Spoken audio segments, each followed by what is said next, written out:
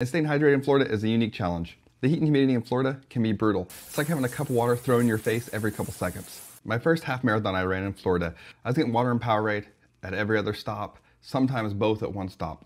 And I was always so thirsty, and I couldn't figure out what was going on.